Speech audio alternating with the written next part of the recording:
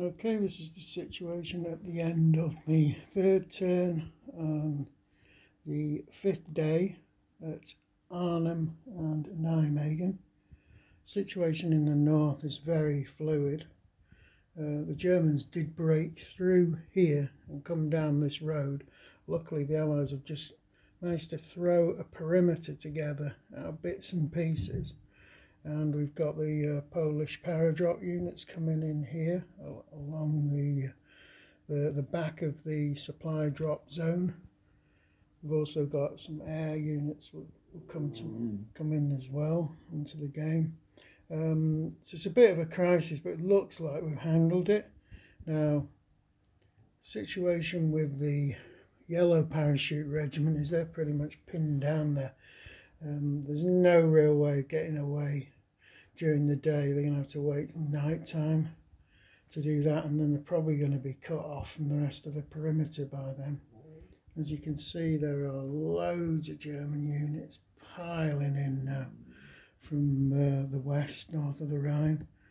Also in the east, north of the Rhine, there's a very strong 9th SS Panzer Regiment unit that's arrived here, and they've also the encirclement of the Arnhem position is increasing all the time, so the pressure's building up on Arnhem as well as the Arnhem perimeter, which is probably going to form up somewhere around parts of Oosterbeek and around the supply zone if we can.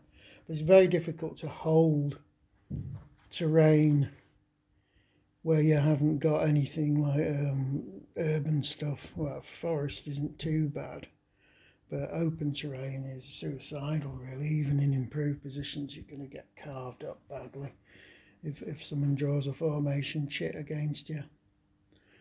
We go south, so we've obviously rescheduled the drop for the Polish parachutes and moved them to a different drop zone, because they were going to drop here, which I don't think would have achieved anything, and they were needed in the perimeter, to be quite honest, to the north.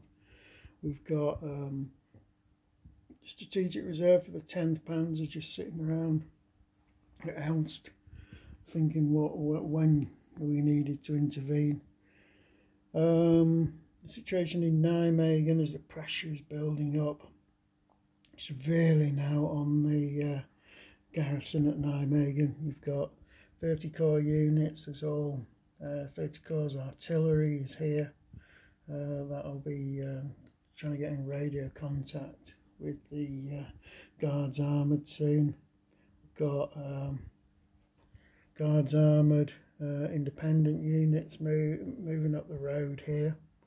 You've got German units which have come from Grossbeck and are now looking like attacking the club route from the east. We've got